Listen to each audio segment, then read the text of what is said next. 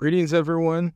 I am Gus from the Multidisciplinary Scientific Journal Knowledge Core, RCMULTICORE. Today, we're going to talk about what are databases when talking about scientific journals, because there's also databases in relation to programming. We're going to address the topic about which underpins the very fabric of the modern scientific exploration and discovery, which are databases. These organize repositories of information stored normally with digital data or metadata have changed the way we collect, manage, and utilize data across various types of disciplines. We are going to talk about the importance, the significance of the databases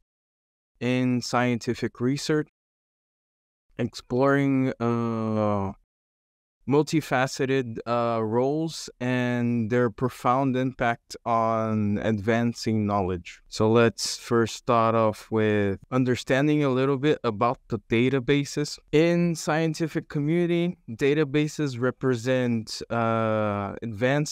advancements and developments in progress.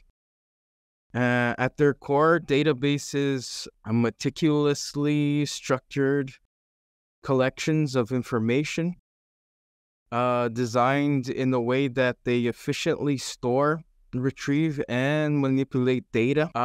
They provide a systematic framework for managing vast quantities of generated data through experiments, observations, simulations, and surveys.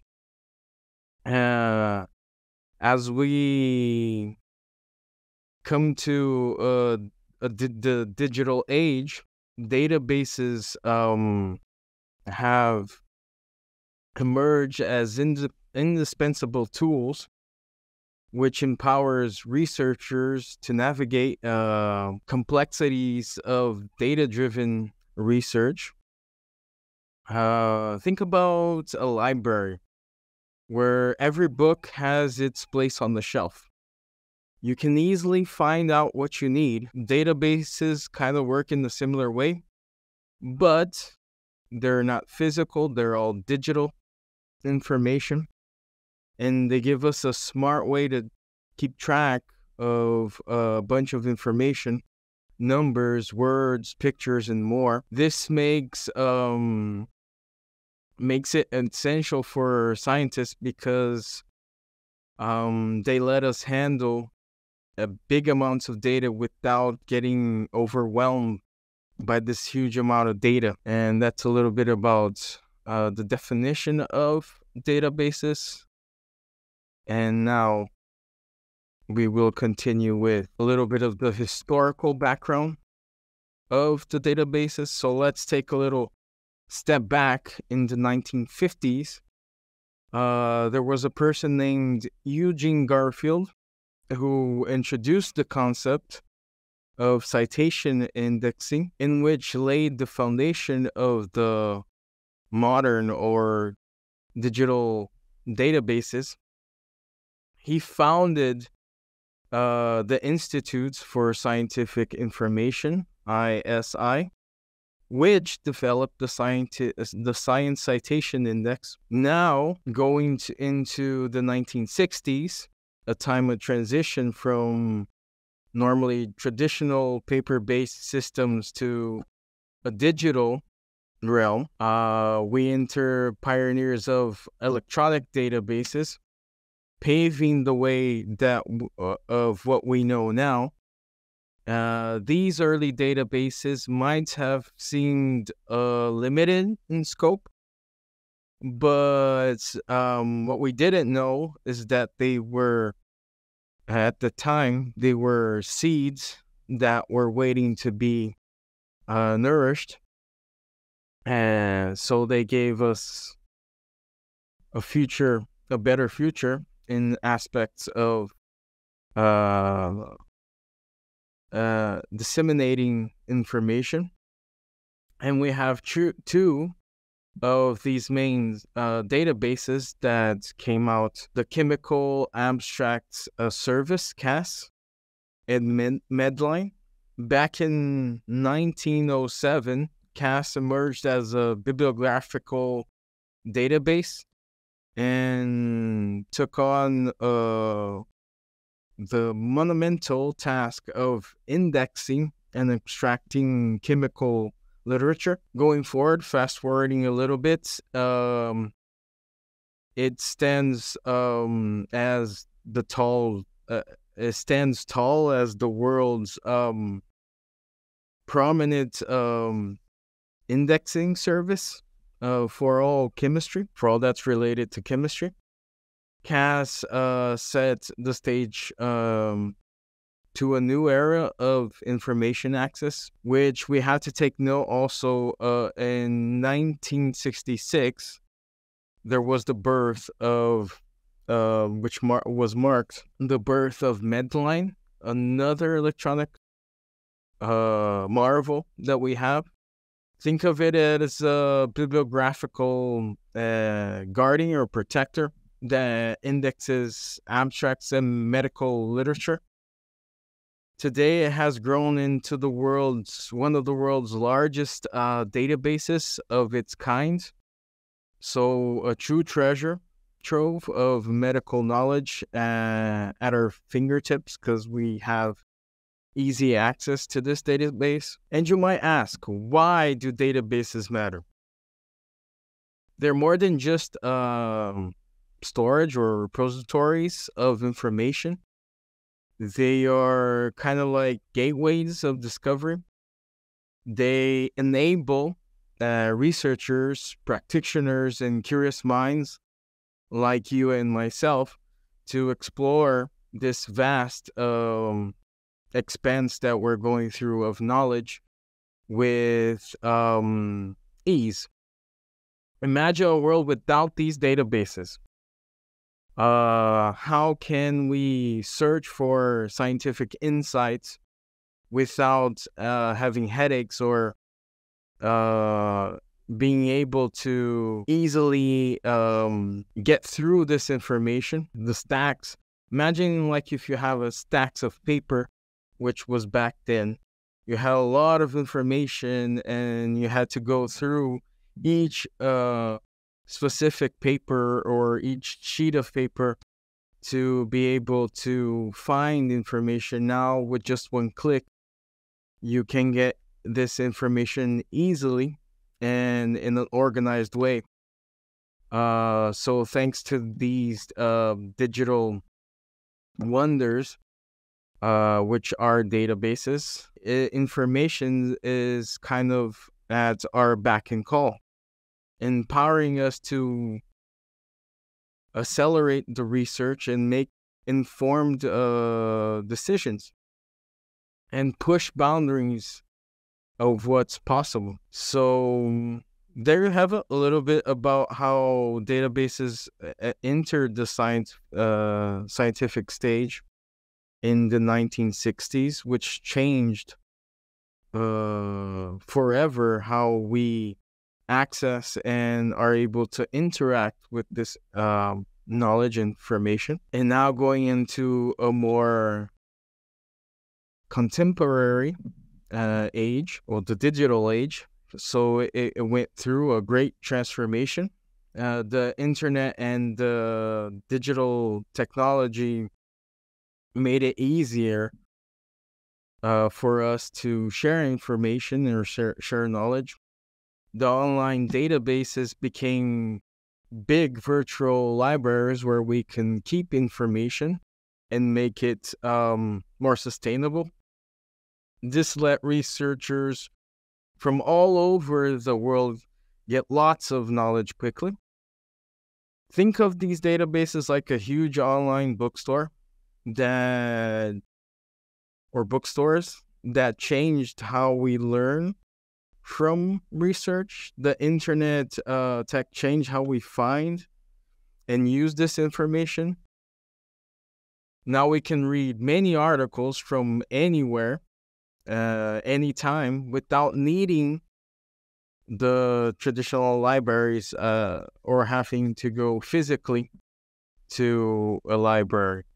This helped researchers reach content faster, let more people join in. But since there was this great change, there's also the challenges that we have to be careful.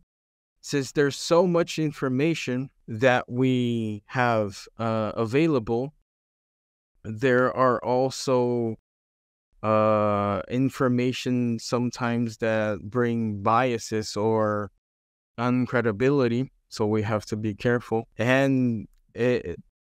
But it also brings a lot of good information. The problem is just finding the right information and knowing what's true. And now going to another factor, which is how it impacted. Well, it had a multifaceted impact, actually. So let's talk a little bit about the impact that databases had to our scientific community. These repositories ushered a revolutionary era, which made it possible to form the very foundation of research pursuits. For scholars, they stood out as an essential starting point, which enabled literature reviews and the exploration of established knowledge. And with just a few clicks, we can access this information thanks to databases. Researchers can survey the vast landscape of intellectual knowledge of their field, and being able to identify pivotal works and detecting gaps that need further investigation. In this digital age, our challenge has evolved from searching information and navigating to the great quantity, the abundance of it. They offer a unique portal into development of the scientific thought throughout history, not just now. By tracing the lineage of ideas and theories and methodologies, researchers were able to gain invaluable insights of these gradual advancements of knowledge. The historical context act as a guiding compass, which steers us through the difficulties or the complexities of the complexity of the paradigm shifts, and the fluidity of scientific trends. Researchers employ these databases to delve into existing research, which are already available, and so they are able to develop more and discern areas that require attention, and they are able to unveil emerging trends within their area of expertise. Think of it as like a map that leads you through an intricate journey of scientific ideas, which show how theories have matured over time. And the impact of the databases, they resonate very profoundly with our scholarly pursuits. They kind of serve as a bedrock of research.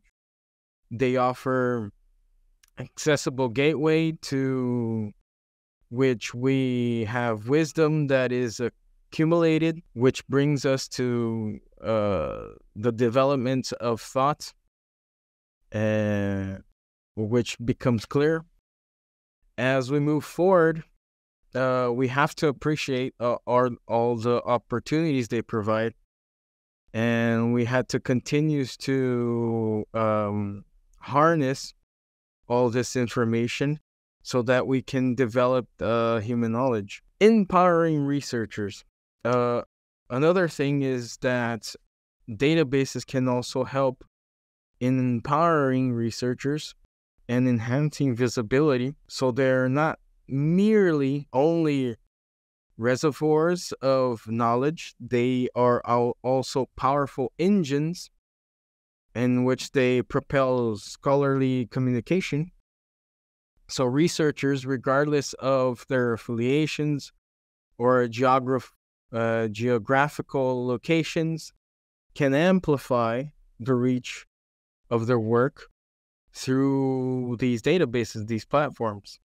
One of the things that helps a lot nowadays is the open access databases. In particular, they defy the traditional barriers in making research freely, so everyone can stay connected and being available to anyone, so that in that way they have more visibility. This inclusivity makes it so the dissemination of knowledge fosters a spirit of collaboration among researchers, policymakers, and practitioners. Think of database as a bridge that connects researchers worldwide, that links each other. When someone publishes a paper, it's like sharing a story. Open access databases are like sharing that story with everyone, not just a select few who can afford to buy a book. This inclusivity boosts collaboration amongst everyone that can get a reach to this information. Global network and collaborators. However, just transformative power of these databases extend beyond accessibility and visibility. They also catalyze collaboration on a global scale. So scholars from diverse backgrounds and cultures can connect, exchange insights, and pool research to be able to tackle complex challenges that transcend disciplinary boundaries. This interconnectedness propels boundaries of innovations as researchers coalesce around multidisciplinary projects with the potential to reshape our world. Imagine these databases kind of like bustling marketplaces of ideas. Scholars from different countries and disciplines set up their stalls, exchange insights. It's like a global brainstorming session where experts from various fields work together to take on these challenges, complex challenges like climate change or medical breakthroughs, and assess the information so that we can develop further the scientific community. As we approach the future, it's important to recognize upcoming challenges and chances which are happening already at the moment, but we still have more challenge to face. Artificial intelligence, i.e., and machine learning are rapidly changing how we handle the scientific data and the metadata. Yet we must also address ethical issues like unbiased data, representation, protection of intellectual property, and also preventing algorithmic bias. So we have to be very careful how we go on with future accomplishments. Imagine databases kind of like changing landscapes, i.e., is improving research sorting, but we have to be careful with fairness and bias, which are the worries that are happening at this moment. I'm not going to get in too much of what's happening with the scientific community or scientific articles and journals when talking about IE. But there are a lot of discussions that you can find out on the web. So sum it up, the story of the scientist databases proves humanity is able to develop in a very crucial way a journey from print indexes to digital behemoths that bridge time and space. That's just wonderful. Their historical significance and technological evolution and multidimensional impact underscore their pivotal role in advancing human knowledge.